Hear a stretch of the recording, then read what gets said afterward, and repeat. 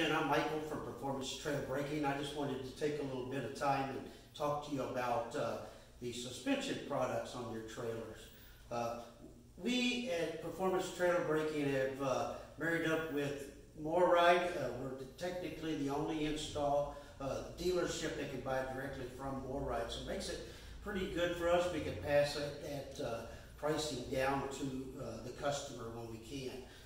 But let me talk to you about a few things. The first thing I wanted to talk to you about is the MoreRide Heavy Duty Shackle Kit. The major difference between the shackle kits that you're seeing from Dexter or the Lippert, basically, here's the two comparisons. If you can see, this one is a 1/4 of an inch thick here, where this one is a full 1/2 inch thick. This is also a stamped steel, where this is a forged steel. So it makes it a lot stronger. Also, there's two types of bolts that you will see in the system today on your trailers. One is a wet bolt. This is what you really, most of us are looking for. It gives us the ability to grease that bolt, put some grease in between it and the bushing itself. The other one is just a dry bolt. It's a plain bolt, nothing real major. The bushings that you will see out there are plastic, bronze bushings, and still with bronze bushings, if they're not greased, you're still going to end up with problems. Down the road, you'll need to replace those shackles and bushings quite a bit down the road. So your best option for a shackle kit is the MoreRide Heavy Duty Shackle Kit that's available today. Now, what makes this system better than the old system?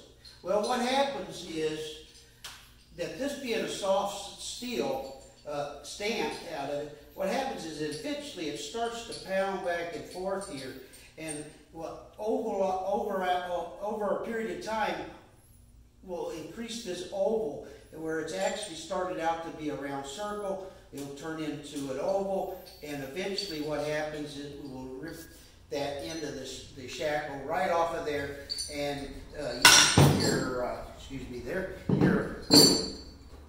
shackle that you got here will not be together, and you can actually have your springs come apart from it. So that's the difference in the wet bolt kits that you'll see today. Also, the next item I wanted to talk about is the CRE 3000.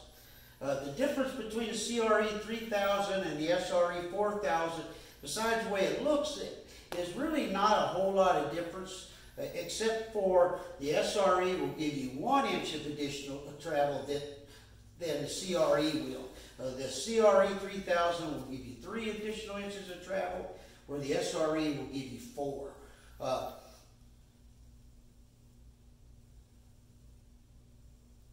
Is that right?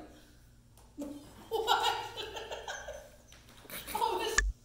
Yeah, the CRE will give you 3 inches of additional travel on your suspension, where the SRE will give you 4 additional inches. Well, where that comes into is basically your tires mounted to your trailer is this movement of your tire that we're talking about, 3 to 4 inches more travel that's available. So the SRE is rated up to a 4K spring, 8K axle, where the SRE is only actually rated to a 7K 3,500 pound spring.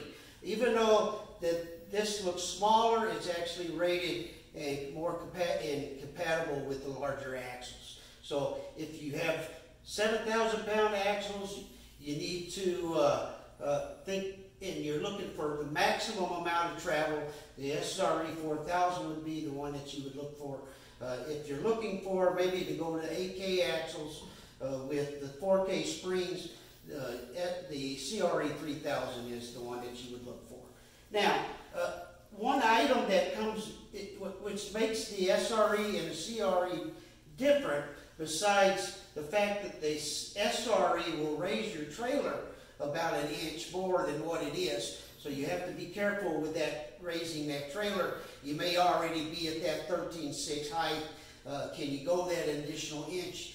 You may not be able to. So the SRE, if you're Setting at 13.6, once again, would not be the way to go. The CRE 3000 would be the way because it will not raise your trailer at all. Now, the other difference between the SRE and the CRE is the SRE, MORryde has partnered up with what they call an X-Factor cross member. Now, this is a demo mock-up of the cross member. Basically, what the cross members do is they straddle from one set of spring hangers. So basically, you've got this part on your trailer welded to the bottom of the I-beam on your trailer, and then your springs and your equalizer is connected to it. Well, there's another one just like that on the far side of your trailer. Well, MORryde makes a product that will bolt onto the system and span that distance to make these more of a rigid, firm place on the trailer, which will not be spinning back, twisting back and forth, which will reduce the ability for you to have this break on you. So we can also put this cross member on with an CRE also, so that is available.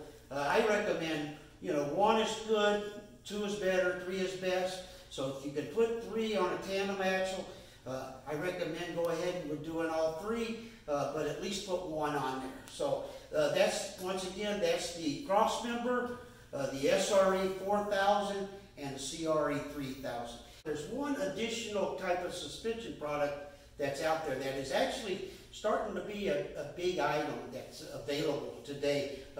Performance Trailer Braking has actually been doing quite a few of them. We're getting some really good signals from the owners that we've done that it's a great product.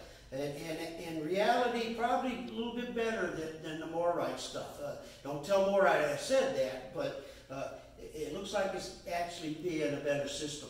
Now, that's called the Slipper Springs and Shock System by Roadmaster. I don't have anything to show you about it, but I will also add some links to it so you can actually go and take a look at that product. But I just wanted to let you know that there is an additional option out there today for suspension upgrades, and that's the Roadmaster Slipper Springs and/or Shock System that's available.